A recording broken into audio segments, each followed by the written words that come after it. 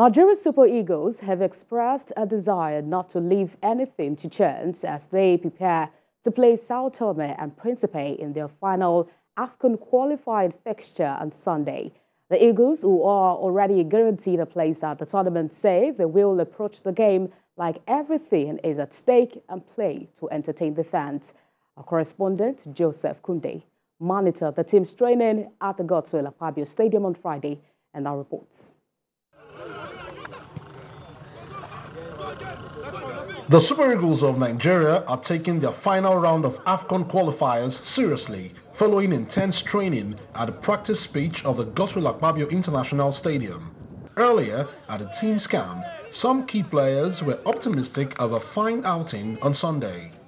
We are really serious about this game, and we beat them 10-0 in Morocco, and of course, we go back to look at their mistakes and check one or two things and bring in new players also, which we don't know anything about. So this game is as important as every other game, just like the one we played against Sierra Leone. So we are ready, the team is ready, we will give our all to make sure we win this game and end the qualifying on a high note. It's a must win for us. We're going to take the game serious because we have to keep winning the games we have at hand at this moment. I can remember the last time we won a home game in Nigeria, so I think winning this game will bring our fans a little bit closer to us because I think they are far away from us this time around. Beating Sao Tome here in Uyo, I think it will give us privilege to focus in qualifying for the World Cup also. George Finidi even goes beyond the Sunday's clash into believing that Nigeria can go one better by winning their fourth AFCON title in Côte d'Ivoire. Yeah, every country wants to win the AFCON before the AFCON, you know.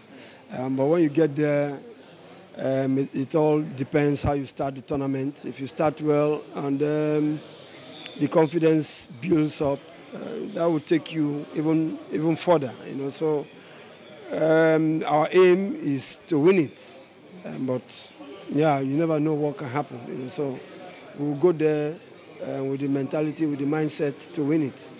The first mission for the AFCON is to win it. Nigeria have already qualified for the tournament with 12 points from 5 games. Still, if they slip up against Sao Tome, they could be toppled at the summit by Guinea-Bissau, who take on Sierra Leone in their final fixture.